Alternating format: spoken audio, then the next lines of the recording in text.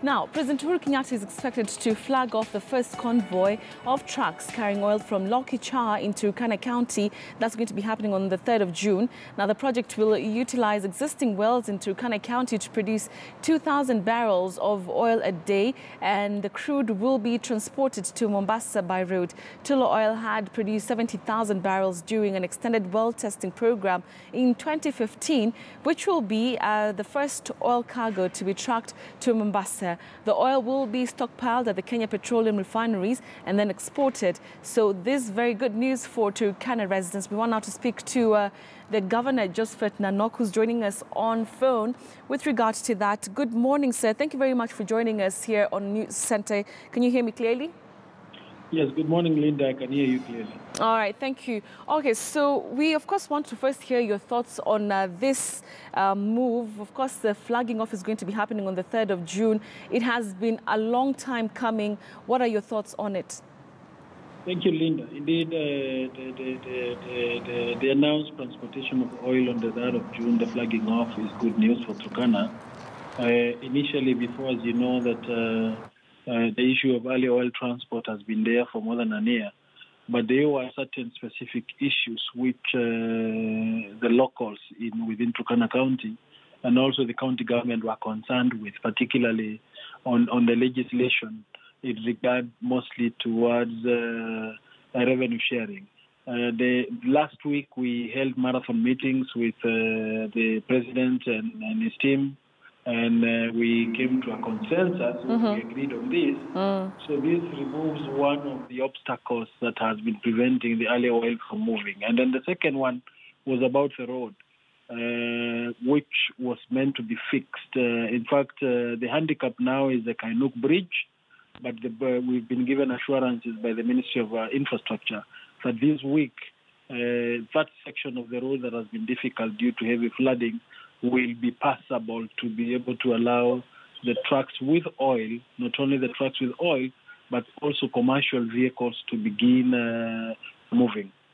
All right, Governor, thank you for that. Now, let's just talk about something very critical that you also just mentioned, and that is, of course, the sharing of revenue from the proceeds of this. Are the residents of Turkana comfortable with, is it the 5% that they will be getting, and also the county government will be allocated some 20% of the total revenues? Is that in agreement with the residents? Linda, as you know, before the negotiations, the residents were pushing.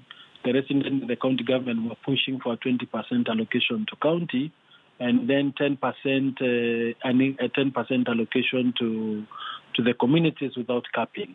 But then, on the other hand, the national government had a different view. It was reduced community allocation on the bill that is in Parliament to 5%, but imposing capping on both. So when we went to negotiation to seek a 50-50 middle ground with the national government. And in our discussion, we were able to remove the biggest element that people are opposed to, which is the capping of the revenue that is provided to them. But also, in a spirit of give and take, we agreed to a 5%. Majority of the local residents agreeing into this. And the entire of this week, there will be sensitization meetings across the two sub-counties where oil has been found, to tell people that the consensus agreement was gone with is the best for the moment. As we conclude our conversation, Governor, how do you hope this, of course, will accelerate development in Turkana County? Okay, I think the deal has been struck. The next thing will be Parliament, once it resumes back, is to finalize the enactment of the law so that this one is reflected in the law governing this sector. We are also, at the county, have also begun working on the county bill that is going to define how the revenue allocated to county and community is going to be shared. We are also finalizing on our side our county integrated development plan to just give a hint on productive sectors that will be where once revenue comes in from oil and other sources, will be going into this productive sector so that the economy of Turkana can be turned around to benefit the locals and the country. Thank you very much, Governor, for speaking to us. You have been speaking to Betty Kyalo. This is, of course, the News Centre, the Governor for Turkana County, just giving us the details, really, of that flag-off that is expected to happen on the 3rd of June.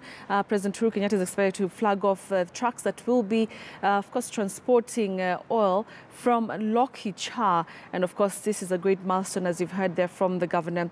All right, we move on to